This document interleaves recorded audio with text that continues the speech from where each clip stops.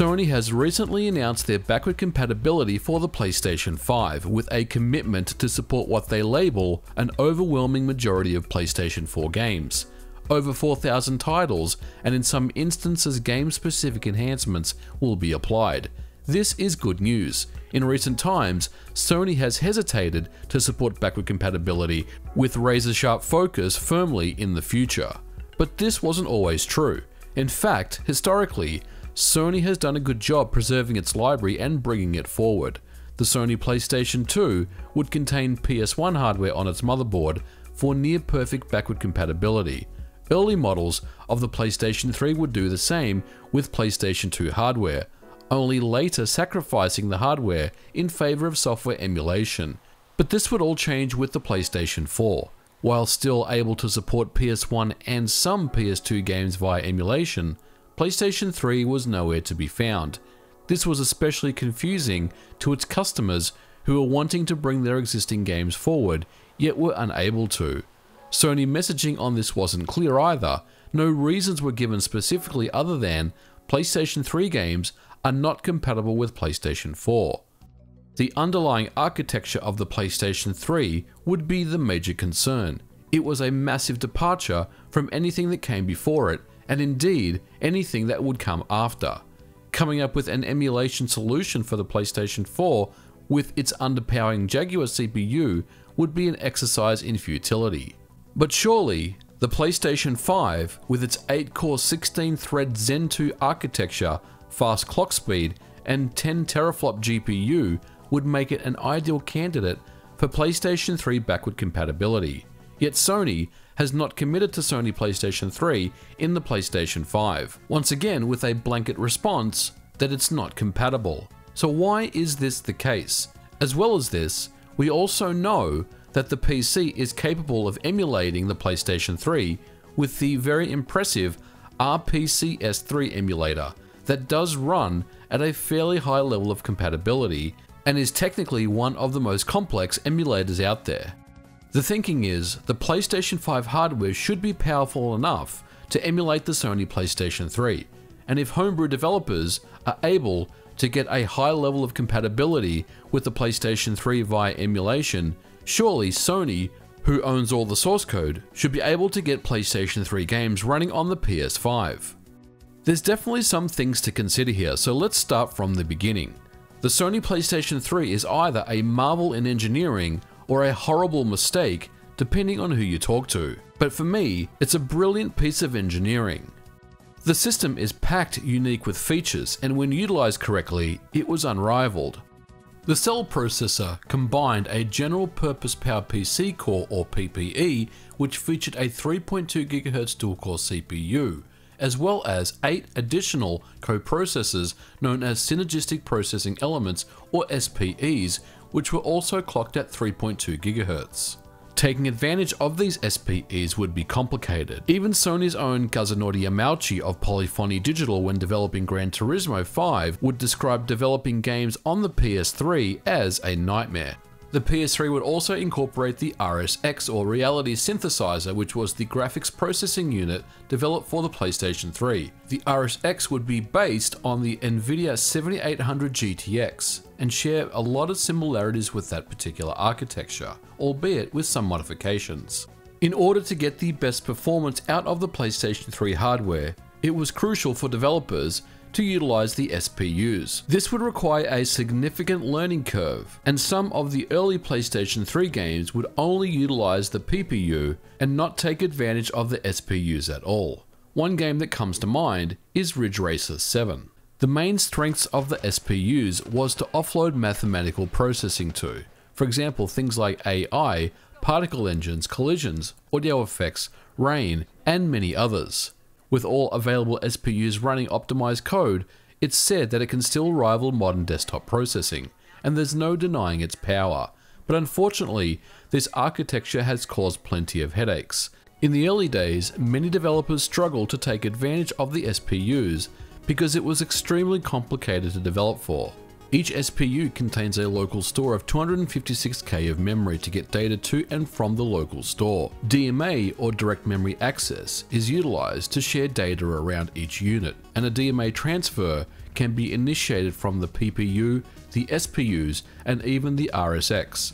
Once the data hits the SPUs, the data access is very fast, so keeping the SPUs hydrated with data and running their processes is what you want. Each SPU has 128 registers, which are each 128 bits wide, or 16 bytes. These are suited for fast processing of vector applications. If we consider a simple SPU program to write a single byte from the SPU's local storage to main memory, we must first set up a DMA transfer, begin the transfer, wait for the transfer to complete, then load 16 bytes or 128 bits from the local memory. And if we go the opposite direction, in other words writing a byte to main memory, it first must be arranged as a 16 byte value and stored in the SPU's local memory. Then a DMA transfer must be set up, started, and cycled until the DMA is complete. Pretty complex stuff for a simple read and write of 1 byte to and from main memory. And if we compound this with the 5 additional SPUs plus the PPU, which potentially could be running their own processes, then the problem becomes much more complex. All of a sudden, we have to consider things like synchronization, memory mapping, and communications that require data to be shared across different units. Emulating the PlayStation 3 and its SPU hardware and the intercommunication between units is a complex problem, but the good news is it's already been done. RPCS3 is an open source PlayStation 3 emulator developed for Windows, Linux, and BSD. The first public release of this emulator was back in 2012, and its first breakthrough was to run smaller PS3 homebrew. This was a good first step because the majority of homebrew would not take advantage of the SPUs, which meant the focus would be on emulating the PPE and RSX to at least get simple homebrew to run. Flash forward to 2020, and RPCS3 can run many commercial games, emulate the PPU, RSX, and even the SPUs at a good level of performance. And in recent times, we've seen some impressive breakthroughs from the RPCS3 team, including Metal Gear Solid 4 running at 4K at full frame rate, playable all the way through, and then Demon's Souls with its 60 FPS 4K patch. As of the making of this episode, the compatibility list is almost at 60% of the entire PS3 library as playable, with a further 33.5% as getting in-game. That in itself is pretty impressive stuff. But make no mistake, this emulator is probably the most complex one ever developed. Emulating the SPUs has been a very challenging undertaking. I recently reached out to the RPCS3 team for comment about their thoughts that Sony would face attempting to emulate the PS3 on the PlayStation 5. The biggest bottleneck there really is those SPUs. They really do need some kind of hardware for it to be effective. Porting RPCS3 can help, but without hardware synchronization to emulate the SPU atomic memory access, it becomes a challenge for performance. Ideally, Sony would want to incorporate SPU hardware on the motherboard to handle this piece for them. Mark Cerny did mention that the Tempest engine has an SPU-like cluster for audio processing. Perhaps Sony could leverage this. But there's also other issues with regards to the AMD architecture. On Intel processors, the x86 extension known as TSX provides a feature set to handle transactional memory. RPCS3 makes use of a TSX feature known as RTM, or Restricted Transactional Memory. It effectively provides exclusive access to a memory block, so if another thread attempts to touch the same block of memory, the decision process is made by the calling application. This TSX extension feature aligns well with the SPU's transactional and atomic memory behavior, but unfortunately, the TSX extensions are exclusive to Intel and not available on AMD, and that includes the Zen 2 processor found in the Sony PlayStation 5. And without it, a custom software solution must be developed that manages the locking and copying of memory to determine if any memory block was altered. This can become quite complex when you're dealing with many SPUs. This means a compromise in performance. It is worth mentioning that the RPCS3 team was able to work around this for Ryzen, and have come up with a very clever cache line emulation mechanism that emulates the contention problem with minimal locking.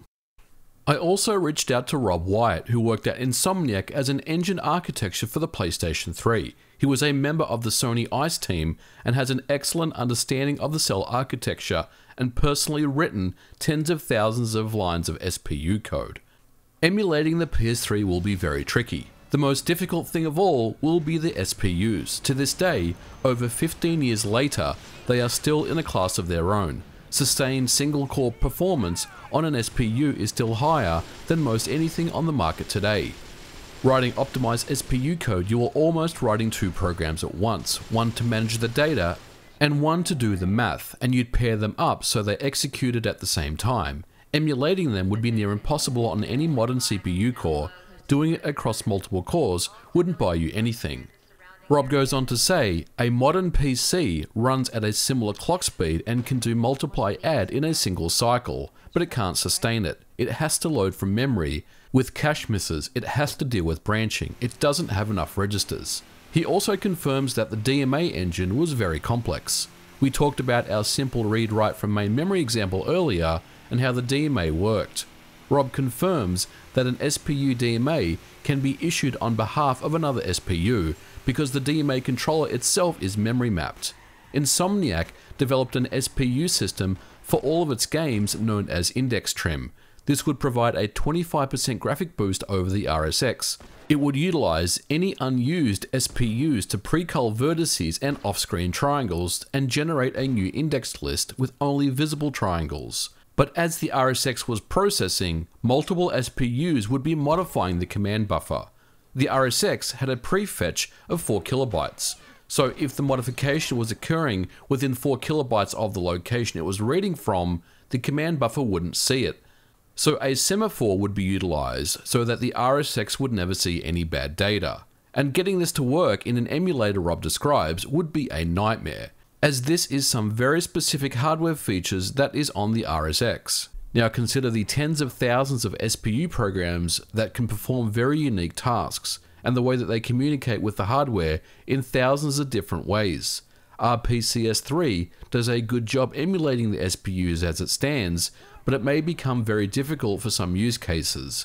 For Sony to consider PlayStation 3 emulation, it would require some percentage of compatibility, which would be perhaps higher than the current 60% of playable RPCS3 games. But in conclusion, ultimately the challenge, cost and time commitment to implement a PlayStation 3 emulator in the PS5, or indeed any future hardware, would be hard to justify. The research cost alone would be significant, and the budget required for it could not easily be measured. Given this, my personal feeling is that to solve for this, Sony is just looking to remake as many PS3 exclusives as they can. Sadly, however, it may mean that lesser known games such as Puppeteer may be left behind, or others that belong to third parties such as Metal Gear Solid 4 by Konami may not be interested in a remake. And with that, I just can't see PlayStation 3 emulation happening on any Sony console. Its complex architecture is both its biggest triumph and its biggest downfall.